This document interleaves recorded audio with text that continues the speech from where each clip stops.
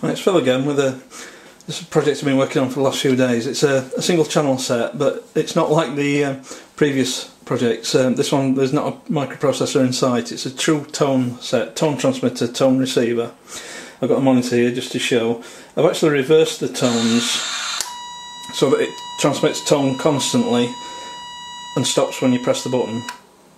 This is taking a leaf from the Stably Tone Lock book. They did it to try and get better interference rejection by transmitting a tone all the time. I do it just for convenience because it just worked out better that way. So let's switch the monitor off. So it's an FM set. It uses a Hitec RF module. You can see that there. It's a standard 35 meg Hitec module.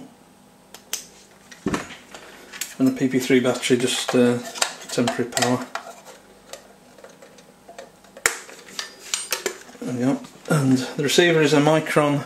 I'm not sure what model, but it's a Micron. It uses the 3361 chip. The decoder is discarded. You don't need the decoder at all for single channel, so that's thrown away. In its place is a tiny board which has got a vmos power FET to drive the escapement, and a couple of components just to pick up the what would under normal circumstances be the sync pause, but in our case it's every time you press the button. So the button is the sync effectively. So we switch on. I've just put a bit of expanded polystyrene on there just so you can see the movement a bit better. It's a Conquest sequential. I've got it side by side there, but with the receiver aerial screwed up and the transmitter aerial down, I've got about 70 feet and then I ran out of room, so works perfectly.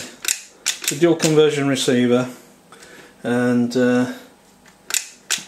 uses a Futaba crystal. The Hitec module obviously uses a Hitec crystal.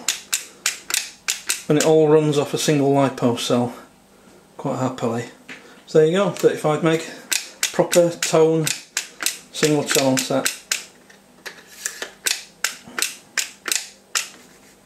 There you go. Cheers.